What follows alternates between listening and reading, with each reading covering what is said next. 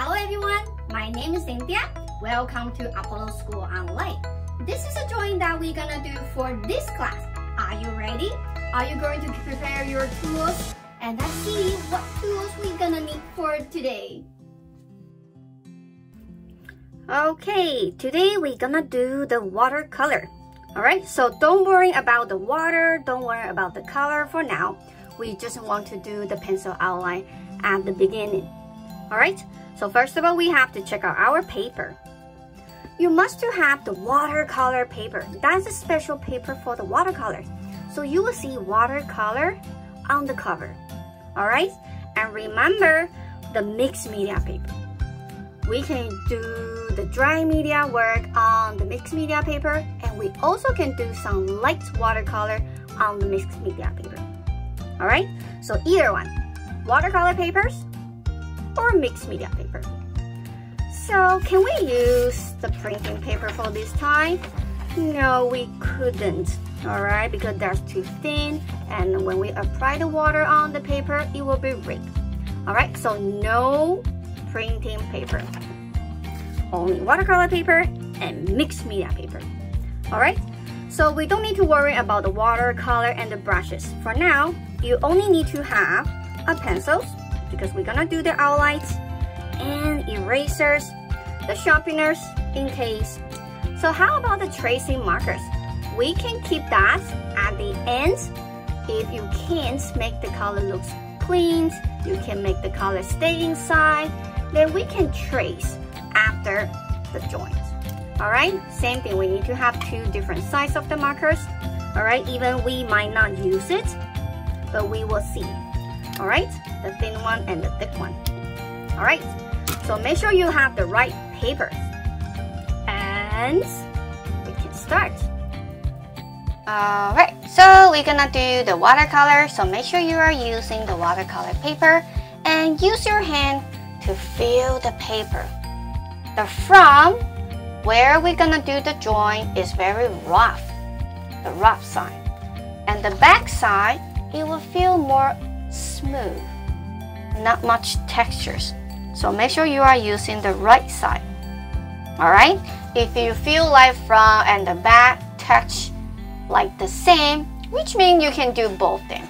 Alright, but normally they only have one side, so make sure you are using the right. Alright, so pencil erasers, we're gonna do a big plant. Alright, so place your hand at the middle of the paper, give yourself a dot, and the bottom. So you have 4 dots. Use this in 4 dots. I'm gonna do an oval.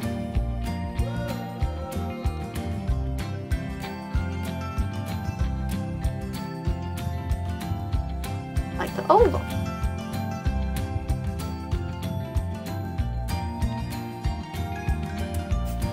So I can place my hand in it. Okay?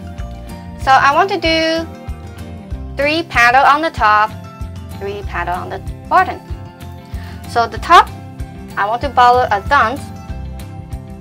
At the middle, that's my first one. Second one. Third one. About a thumb size. 1, 2, 3.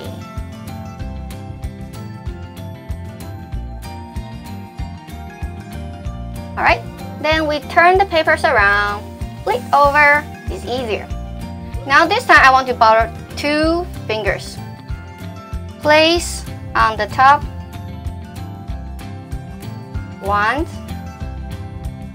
a little bit angle,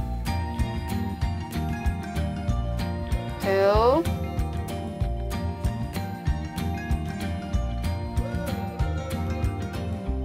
3. And turn around. And let's see, the bottom 3 will look big. The top 3 looks small, but we have a few space left. So we can use 1 fingers to do the other 2 petals on the right.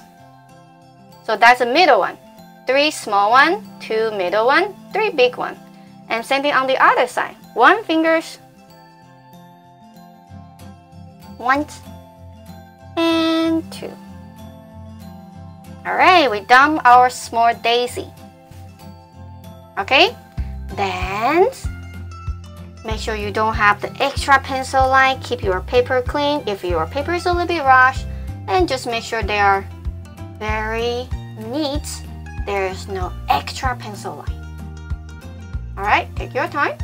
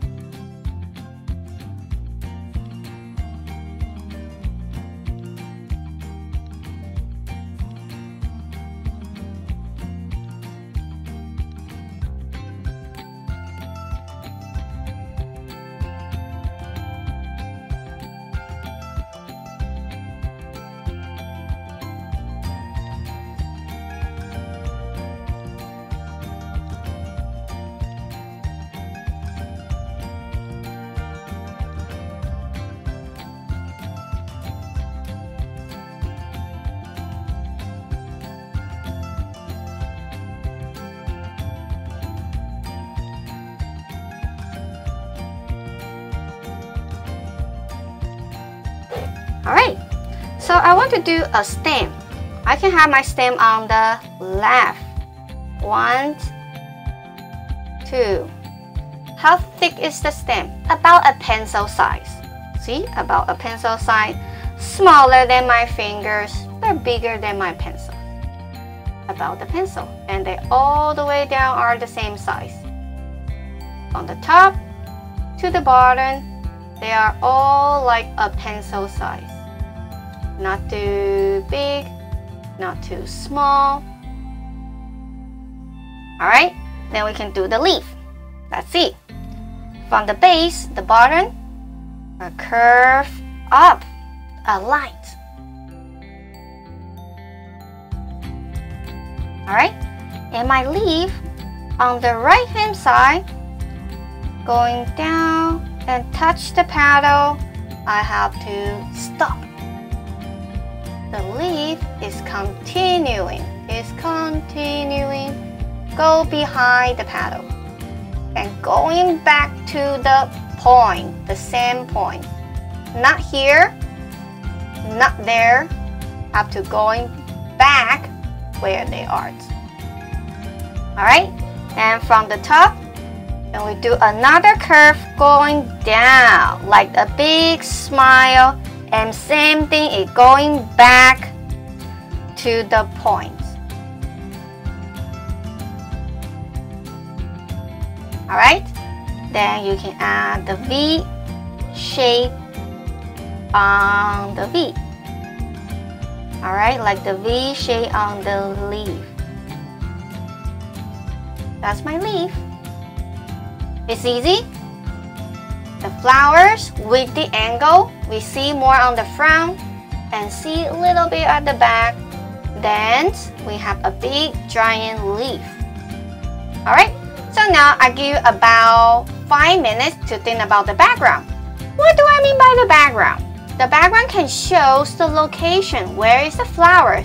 Is it in the garden? Is it in your room?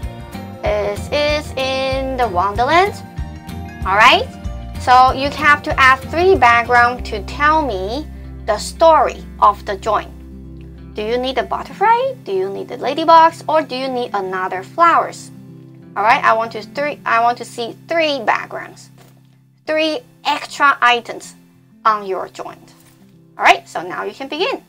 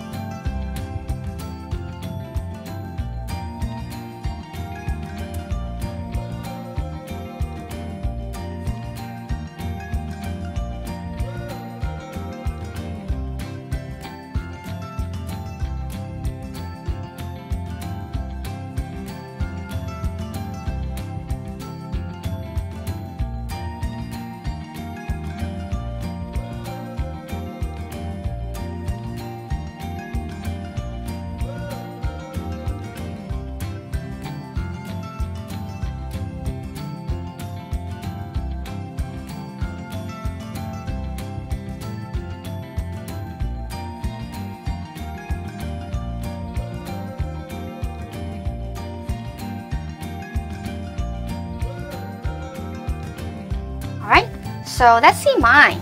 I have a face on my daisy, alright, and I have a flying ladybugs and the bushes. That's my background. Alright, so if you haven't done the background, keep working on this. Alright, but for who is finished the background, I want to grab your tracing markers. And because we are going to do the watercolor, so make sure your markers has the permanent on it. So which means the marker's ink is waterproof. Alright, so if you are not using the waterproof markers, let's show you what it looks like.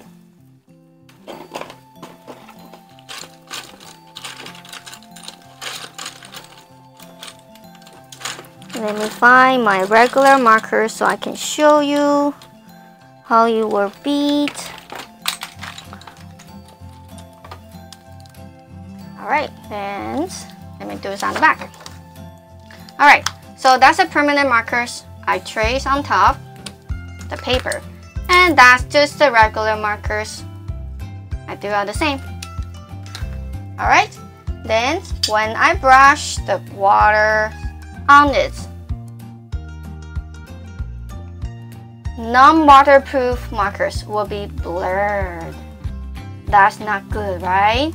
And the permanent marker will be stay there just what it looks like. Okay, so make sure you are not using the regular color markers. You have to use the permanent markers or the waterproof markers. Alright? Okay, so remember we have to use two different size of the markers, the thick one and the thin one.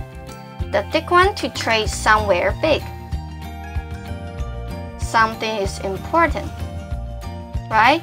My focal point is my daisy, so I'm gonna trace it with the thick markers.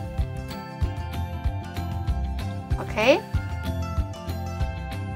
And the thin markers will only use for something small or something like the decoration, like my ladybug.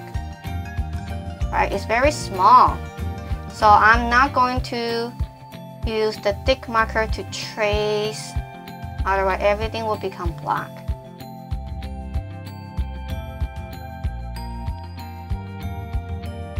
Alright, so now you can start to do the tracings if you down the background.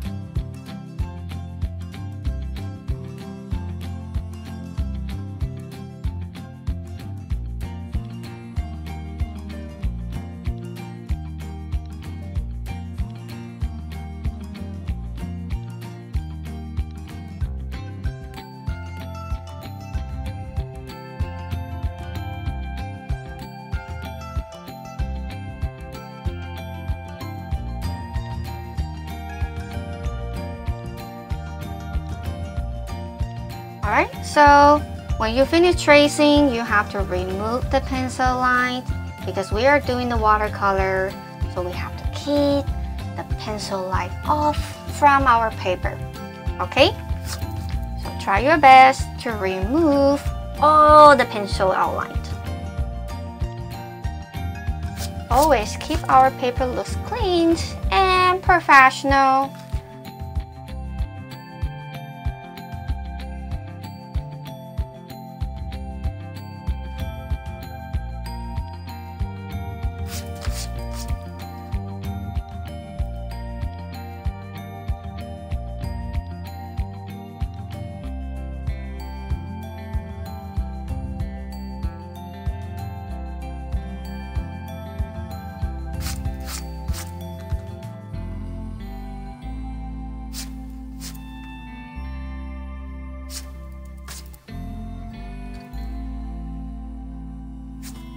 Alright, so let's see what we're gonna need for the next step. Okay, so after we done the pencil outline for our watercolors, okay, so let's see the tools that we need to use for the coloring. Okay, first of all, we are not using the pencil to do the color, we need to use the brush. So make sure the brush is very soft, okay? If you have the brush like the grass, very dry and very hard, that is not for the watercolor, that's for painting. Alright, so make sure your watercolor brush is correct. It has to be soft. Alright, so I need to have a big one, the middle one, and the teeny tiny one for the small area. Alright, so that's the brushes. Of course, we need to have the water, and I would suggest that you can have 2 containers for the water, and make sure they are the cool water when we need to. One for washings, one for apply on the watercolors. Okay, so we can keep the one of them looks always clean, and one for washing the dirty colors. Alright, so it's better to have 2. Alright, and we also need to have the towel. Alright, so this is the fabric ones. I can reuse it all the time, so that's my watercolor. So you can see how dirty is it. Okay, and if you don't have the towel just for watercolor, you can have your paper napkin, but better to have the one that you can reuse it. Alright, so we don't waste anything. Alright, so of course you need to have the color. If sometimes the color looks like to the tube like this, you can scratch on the tray that you need. Alright, so that's a container for my watercolors. And we need to mix the color or create the color, so you need to have a plate or a tray. Okay, so we always mix the color on the tray and the plate, so make sure you have the plate for that. Okay, alright, so that's it, you have everything. Brushes with different sizes, water, colors, towels, and the tray. Alright, when you're ready, then we can start to do the colors. Alright, so first of all, let's do it all together, okay? So about the daisy flowers, the petal, you can choose any colors you want. You can have all of the petal looks different. Alright, so I'm gonna do my first. I want to choose the orange so you can see it's more clear from the screen. So see, I scratch just a little bit, right? I'm not that greedy. I scratch a little bit. It's smaller than my nail. Alright, so make sure you scratch very, very gentle. Alright, and let's see. We are not going to just apply the color on the paper. That is not the watercolors. If the watercolor is without the water, that's not a watercolor. Alright, let's see how I'm doing it. Let me move a little bit on the side. Let's see. Let me zoom in. Let's see. We added a little bit water on the tray. And bring the color, mix into the water. And let's see, I mix them properly. Now they looks like the juice, very liquid. That doesn't look like something like this. This one's sticky, right? So you can see the shade a little bit sticky. It has to look like that, watery. Alright, make sure you mix the water and the paint very nice and gentle. See, I didn't push my brush, I always drop my brush. very gentle. Alright, then let's see. I color around so you won't see the textures. You have to be a little bit watery. I color around, then I can color at the middle. So if I have too much water right there, I have to dry my brush. Okay, then use my brush to remove the extra water. Not the fingers. Fingers is not working. Not the towel, not the napkin, always the brush. If you accidentally apply too much water on the paper, always dry the brush from the towel or the napkin and use your dry brush to remove the extra water from the paper. Alright, so that's it one more time. I'm gonna use different colors. Alright, I'm gonna use the pink color. Same thing, not greedy, just a little bit smaller than the nail. Okay, make sure I wash my brush before I touch different color. Wash the brush before you touch the other color. Alright? Bring the color, mix with the water. Always mix with the water.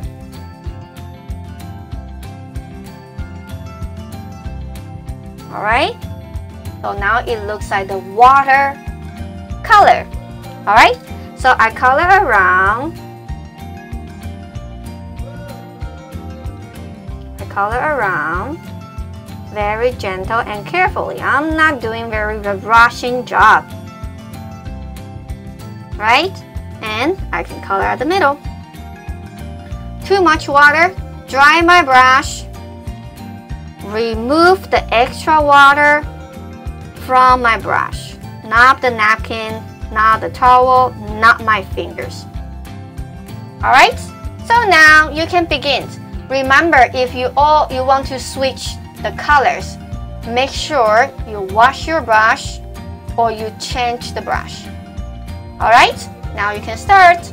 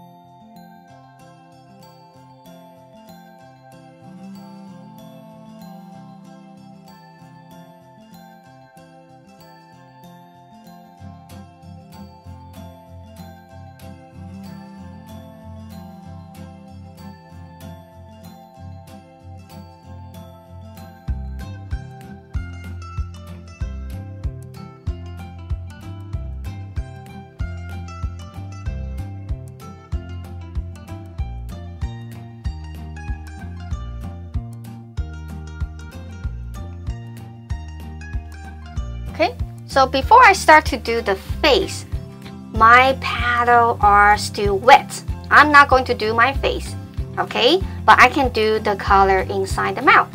Let's see my brush. My brush too big. It's very easy to color outside of the mouth, right? So which means I have to change my brush to the smaller one so I can be more easy to color my mouth and the tongue. Okay, so you have to switch the brush. The small area, you're gonna change to the smaller brush. The big area, you can use the big one. Alright, so always change the brush as you need. Not too lazy. Alright, so whatever how small it is, remember to always add in the water to mix with the colors.